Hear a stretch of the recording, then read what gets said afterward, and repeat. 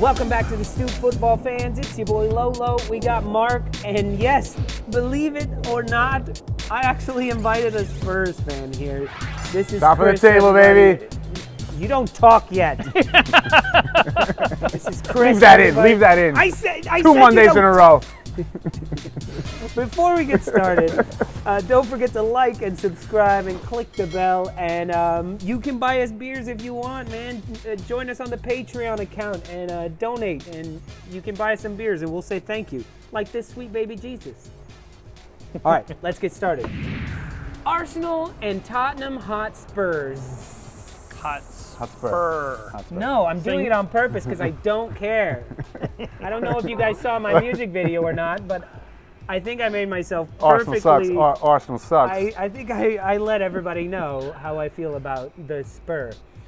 Bottom of the table. Top of the table, happy. baby. 2 weeks. Come on. Okay, Two so Mondays that's in it a for row. my monologue. That's it. Okay. Don't Good night, forget to Gracie. like and subscribe. Tottenham Hotspurs. You guys, you're pretty good. Yeah, you're pretty good. I gotta say. A little louder for the people in the back. The people in the bottom of the table. The people at the bottom of the table, a little louder. Why did I invite this guy here? Tottenham Hotspurs. You guys are pretty good. You're pretty good. And Arsenal, I think we actually played one of our better matches in that it looked like half of the players actually cared.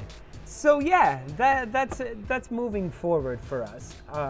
49,000 crosses into the box for some reason because we don't have Olivier Giroud there anymore. I don't know who we're planning those crosses to go to because that's not the people we have on our team. But hey, it was good to go double digits in something. Possession. I mean, you had possession. Okay, we're opening 80, it up to 80, the 20, table. I got 80, nothing. 20, It was 69. Thank you very much. I want to introduce you guys to somebody that I used to call a friend before I found out that he was a Tottenham fan. This is Chris, everybody. He's got a lot to say. Please forgive him. He chose this team for some reason. Here we go, Chris. Go ahead and tell me about your team. So we're Tottenham Hotspur. Also go by the Spurs. Pride of North London. Top of the table. It's at 2 Mondays in a row. And I forget where Arsenal 15th, 16th. I mean, flirting with relegation at this point if they don't really shape up. Top assists in the league. Second top goal scorer in Sonny. I mean, what else can we say? Mourinho. Son who has as many goals as Arsenal. Correct. Son, Correct. by himself. He's not your top 10. scorer. 10. Patrick No, Bamford he has is more our goals top than scorer. you guys. But Calvert-Lewin has 11. I'm saying not top of the league. Not top in the league. I thought Kane had. No, Kane Kane has 11 assists. That's top assist in the league. Yeah. And it's it's really they've come around Mourinho. We had a little shaky start with Everton. You know that first loss. Other than the West Ham points drop, it's been solid. And that was some mistakes on Davison and a miraculous volley into the upper corner in the 93rd minute. I mean, you can't really blame anyone for that because Lloris isn't saving that. But that was Lanzini, who's been non-existent for 3 years or something. That was my favorite match of the year so far. Was the last 10 minutes of the West Ham Tottenham match. And those last 10 minutes are the anxious minutes. I mean, being a Tottenham fan for 13, 14 years now, that's the time when your heart's racing. We've lost too many that way. Yeah. I mean, in that West Ham, it wasn't a loss, but you lost 2 points. I mean, granted, we came away with 1, but it should have been 3. You're up the whole match, and you expect to finish that out. With such a tight title race that it's gonna be, with Liverpool still being Liverpool, City's getting better, Chelsea's doing great. The top you guys 6 are looks there. like the old top 6 again. I mean, after this weekend, switch Leicester and Arsenal. Well, yes. I think what we're really seeing. What I'm saying is those 2 points could be immensely important. Like, could be the difference between first and third. Yeah, I mean, right now there's only 3 points separating the top 4, right? Yeah. I think in the last week we've really seen kind of the cream of the league rise, and that's been really cool. I mean, it's not been cool for like a Southampton, a West Ham, an Aston Villa that started out so hot and has dropped like what 4 of the last 5. They You know, started out hot, but yeah, I mean, are you feeling confident that the Spurs are going to continue their rise and their hold to the top? Because when I watch the pundits, when I watch the shows in England, they talk about Tottenham choking. They're like, yeah, it's good for now, but we're just we expect them to choke and step away. There's a term. They're called serial bottlers. It's the same thing with the last 10 minutes. They lose games. You know, they lose points. It's when it gets to the end. Spursy it's when it gets to the term. end. But the thing is, it's because it's been 60 years since they won the league, and that stuff creeps in and it gets into your. I mean, it's even with last year's Champions League final. After that early handball, you're down a goal. They don't have that winning history and mentality in recent times where people are like, we can fight back. We'll fight back. We'll overcome this. Mourinho brings that to them. He's a winner.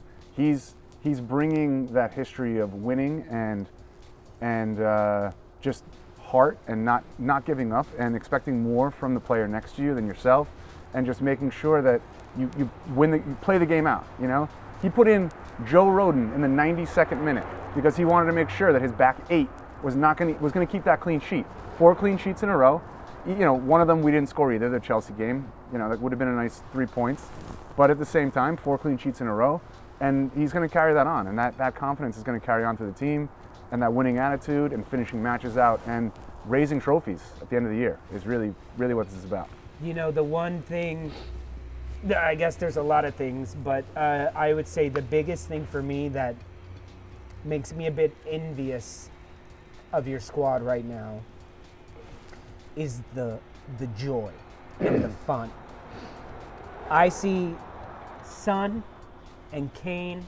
Telepathic communication right now. I mean, but the smiles on their faces, they're feeling it. Harry Kane being happier assisting for his assist than he was for his goal after the match, talking about it, going, "Oh, my goal!" Like he almost said, "That probably shouldn't have even gone in. Like I just smashed it." It's kind of true. I mean, when, look, near post, Son's goal was a thing of beauty. He's 50 yards away with his back to the goal.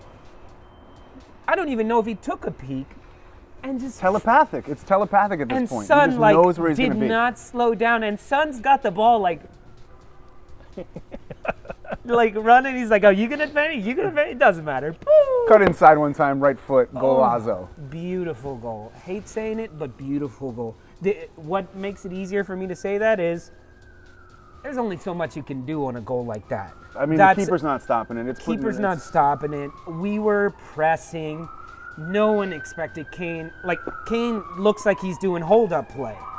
And then all of a sudden, he launches the ball over his shoulder. It was on the ground. It was just in Sonny's path, just in stride.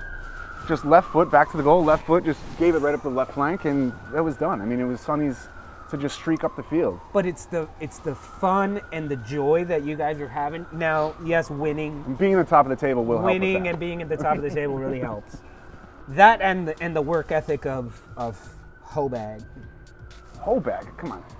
You mean that brilliant Dane that's come in, 25 years old from Southampton, for what, 15 million? Yeah. I mean, he's played every minute of the Premier League. Yeah. The only player in the entire team has played every single minute. And he's been phenomenal. I mean, he's everywhere. He's in his own 6. He's in the opposing third within seconds. You blink and it's like, wait, that's the same number 5 that was just over. I mean, what's happening? Yeah. He's quick. He's tactical. He's smart. You know, he makes those passes.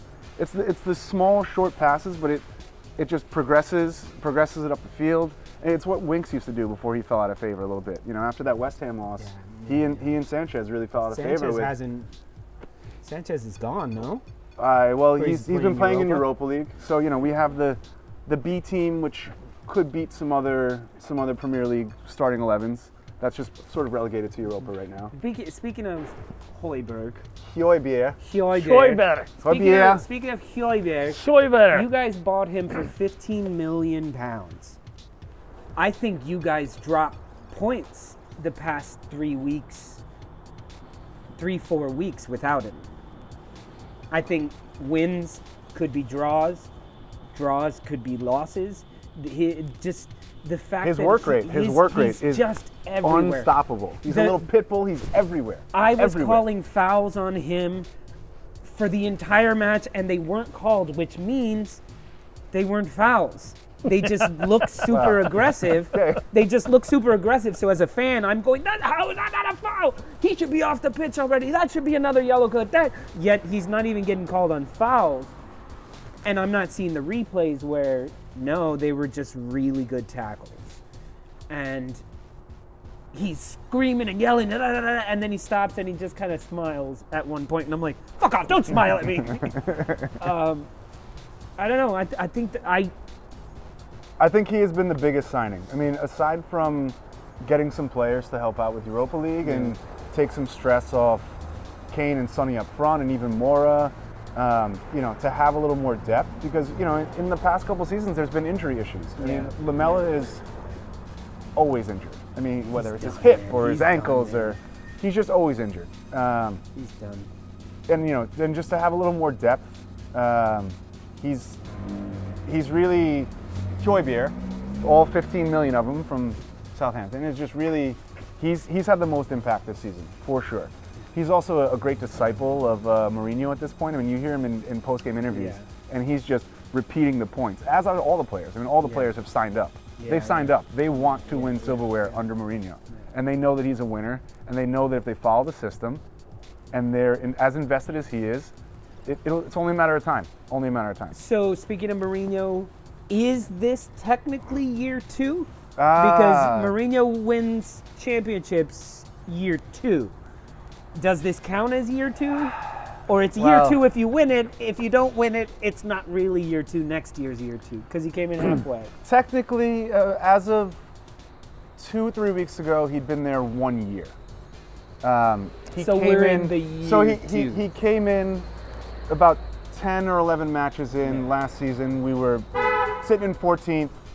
Had worst start in, I think, history. I mean, like where you guys are now. So maybe you can get a good coach next year. I don't know who's available. Poch probably won't come, but who knows? We'll see what they can do. Something, hopefully, just for them. Oh, the Basque vampire. He does have a vampire. So That's what we've been calling him, is the Basque vampire. I personally think that I don't think you can call this his second year, only because of COVID. It's his first full season. Only because of COVID last year. And so if COVID doesn't happen, I think you can call this season his second year. But because that happens, he's going to need one. He's probably going to need 2 of those. So I guess historically, has he ever taken over a team in shambles mid-season? I don't. And I don't want to say they were in shambles, but they were off in shambles enough to fire Pochettino, who had gotten them to places that they hadn't been in a long time. And still, anytime there's an open management position, his name is brought up, which shows you how the football world thinks of him. Right. People are talking about being brought up to have him come to fucking Arsenal. Yeah, people keep saying. Again, it'll be assassin's bullying. Attached to Arsenal, You out of your attached goddamn to mind? Man United. Oh, Come on. No, not a fucking chance. Are you kidding me? I mean, if Ole wasn't winning on the road, he would be gone. But he somehow finds a way to win on the road. No, he's think not he's still going gonna get the boot? anywhere. No, he's not. He wins on the road. He's won every match on the road from behind. From behind. God damn it. They're in Is this 4th happening? place. Why or is this something. happening? They're like 4th or 5th They're like place. 4th or 5th place. No, the Manchester Derby next week is okay, going to decide that. let's talk about that. So yes, hey, so you want to say Arsenal's down in 15th place? Yes, we are. But Man United was down there 2-3 weeks ago because But they've gotten results. Wait, They've gotten 15th place and 5th place are only like 5-point difference right now. It's true. It is. So I think somebody needs a little work on their maths.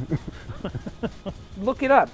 I don't use a cell phone, so I can't look it up. But Ever. Carrier never pigeon? uses a Carrier cell phone. pigeons only with this guy. hey Google, We have the longest cannon Google, string how many points do between Arsenal our have in the league flats. right now? That's what you guys call it, right? 11? What are you Flats? guys on, 11? Arsenal Not many. Not as much many. not as many as Tottenham. and Certainly not as many goals. And we got like We 10 have one goals. player with as many goals as they do. Do you realize we started the season with a 3-0 win? So we got 3 of our points in game 1 and 3 of our goals in game 1. So when you 7 in the last 9. No, 10. 7 in the last 10. 7 goals in the last 10. Yeah. Not a great average. Not a great average. Not a great average. You're not climbing up the table with that. But still, Tottenham suck. Well, Hey, Tottenham suck. so have can look at I- the table. I don't know if you've seen the table lately. The table? The table what? The table doesn't lie. I think it's time to get to the meat and potatoes of the match and talk about Arsenal for a little bit. And Thank you for calling us meat and potatoes, though. potatoes and meat. Top of the table, Oh. and the potatoes, You said which is the let's talk second meat and course. potatoes. Let's We're talk talking meat and Arsenal. potatoes here. So, I will give Arsenal a lot of like the credit. cranberries. They played so much better than they have in the last few weeks. They showed a little bit of sense of purpose.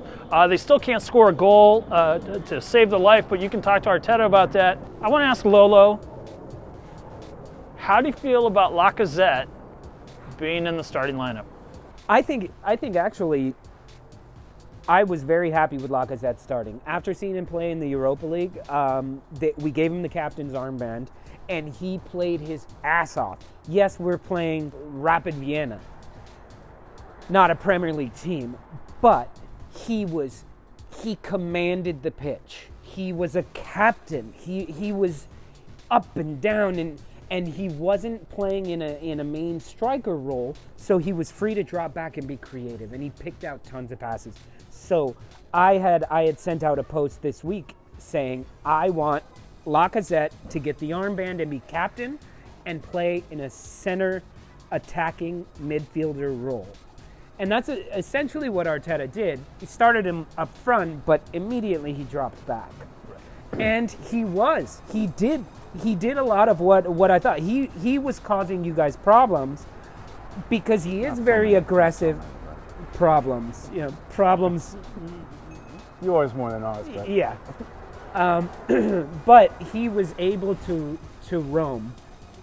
I think where Lacazette disappoints a lot of our fan base is when we have him as the main striker, and he gets no service, he gets nothing in there, or he gets service into the box, but he's only like 5'7" or something. He's not a header of the ball.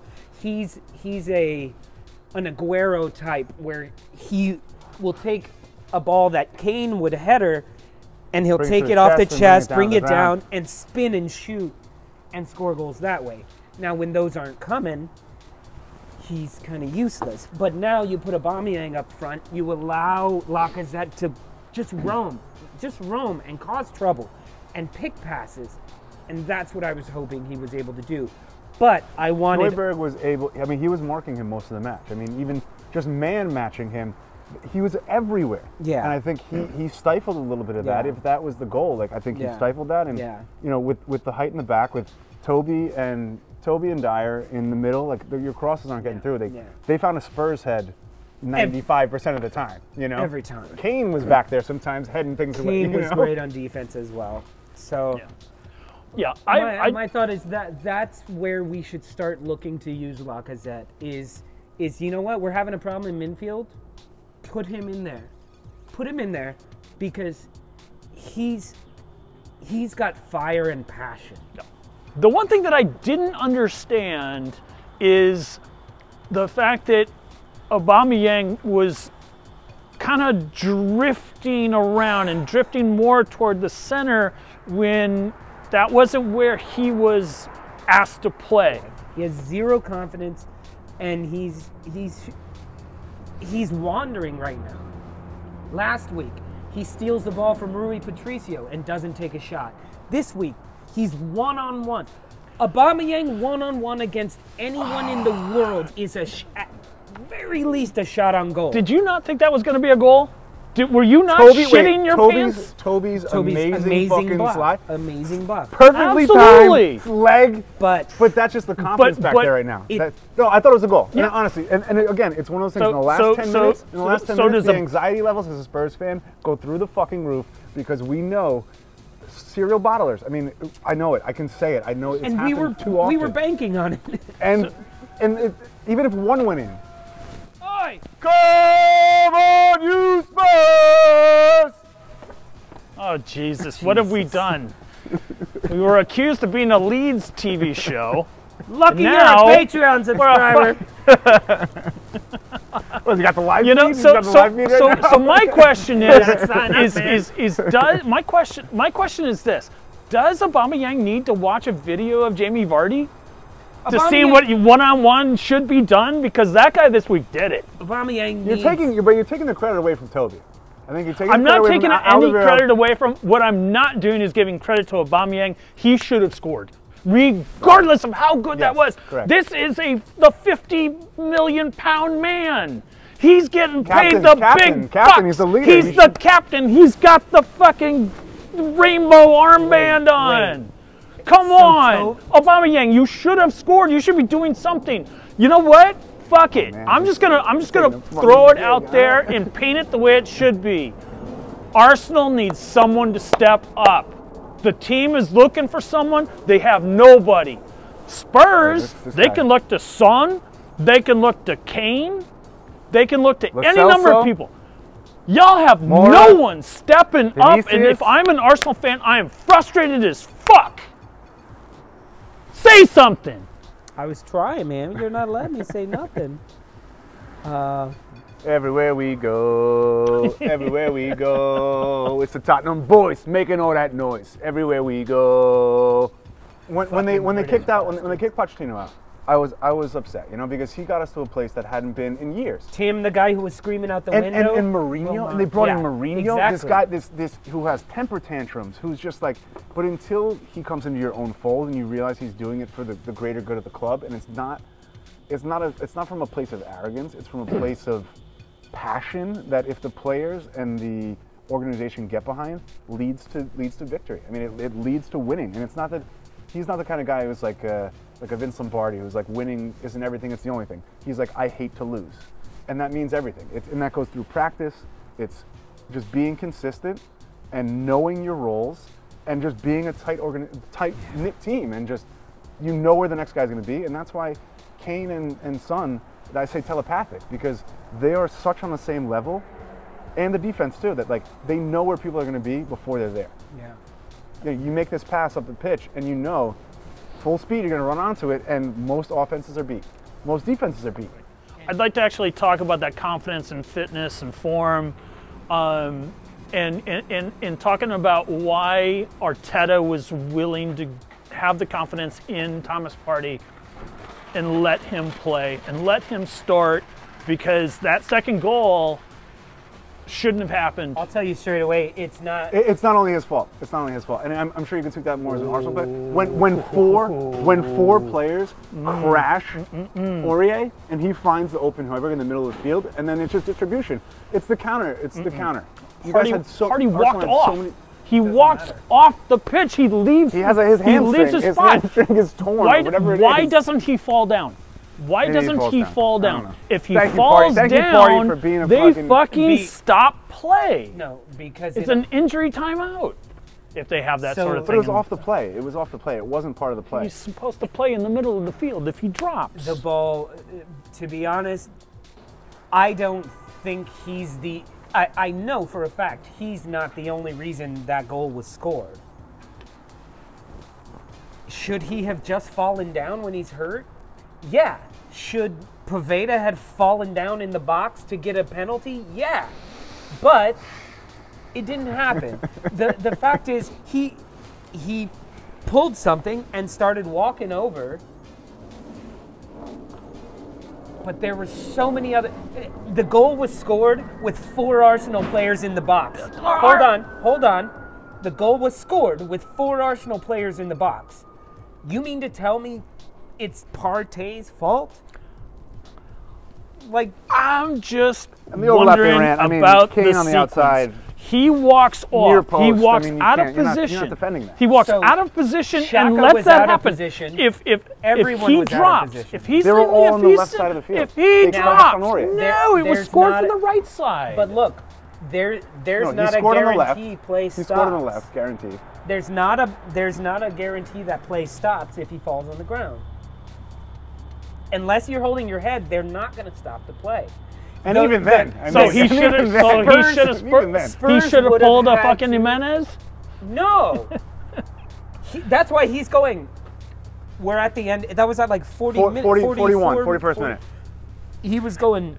Extra time The in the goal first half. doesn't. The goal doesn't score until Arteta fucking pushes him back on the field. He was already beat. He was And already he beat. stayed He was on the already field. beat. If He he was already stays beat. on the field He's not and going to chase drops, that down. He's not going to chase that like down. so many players run do, around him. I'm hurt, And and I'm he'll going run to around drop, him. and the ref goes, If it's a break, no, oh, the are ref you doesn't okay? blow. The ref doesn't blow the whistle.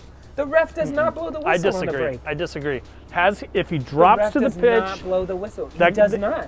He does not on a break. I it's swear to up God he to does. the people who have the ball to kick the ball out. It's up to them. It's a gentleman. It's like a gentleman's rule. It's a like- gentleman's rule.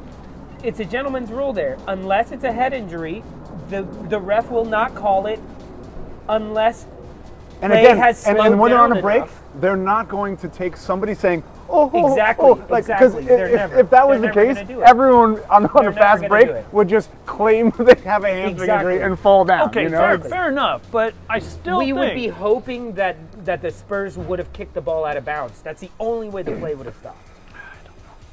And you still would have lost 1-0. Exactly. right because you guys can't score. Or two in the end. Like getting another one. Like we weren't scoring anything. Now, to get back to your first question, why does he have confidence in Partey like that? It's not that. It's a lack of confidence in anybody else. That a 75% Partey is needed. It's better than Against- 100% Danny Ceballos. Yeah. Oh, big time. Danny Ceballos is Do you think he not was the match right player. fit? Do you think he was match No. fit? No. He was so not. Clearly not. Because nothing really happened. He hadn't just run 80 yards and pulled up hobbling. Yeah, He I was don't know. just What, playing yeah, what normal, was normal football. So you could tell. It But just he was seemed 60 like yards behind the play too. It was just building up to me. I think it was just building. And he was not good.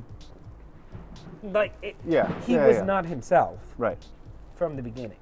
So that just shows that the lack of confidence in everybody. But I think that also speaks to the coach. I mean, I think that's Arteta not knowing what to do. I mean, he's And that's him grasping going- at straws with that. You know, it's yeah, definitely. putting somebody definitely. in before they're ready, and now he's maybe jeopardized him for another 6-8 weeks. And he's also possibly jeopardized that relationship because confidence. when a guy comes off and says, "I'm And he's off," like, "Come and on, you get back in there, get back physically in there." push him, and he What goes, are you doing? He's like, "I'm hurt." And he's like, "Get the fuck back in there." That may make him.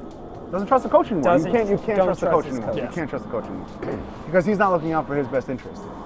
right. And also, he's not going to run back after hobbling off the field. He's not going to sprint do you think 40 he's gonna yards. do? He's going to sprint 40 yards. I mean, what do you want him to get? I mean, maybe he'll run out and get a red for tackling him from behind, like cleats up like through his shins. But He's going to be out for the next 4 or 5 games anyway, so might as well take the red card. All yeah, right, take the fellas. suspension too, huh? Well, thank you guys for joining us, Chris. Thank you for being Go here. Spurs! Come Yeah, on, you go Spurs. Go away, go, Top just of the go. table. Top of the table. Go, Keep it there. go, go. How many trophies? You wanna this do the season? You think outro 3? Go, The go. FA Cup, Europa League, and a treble? Is a treble Is possible? it a treble? Is a treble possible? Yeah, mini trouble. Tune in. Treble might be possible. All right. All right. Well, if they get the treble, maybe we'll have him back. All right. All right. Thank you, guys. Don't forget to click the like and subscribe and click the bell and all that. Peace.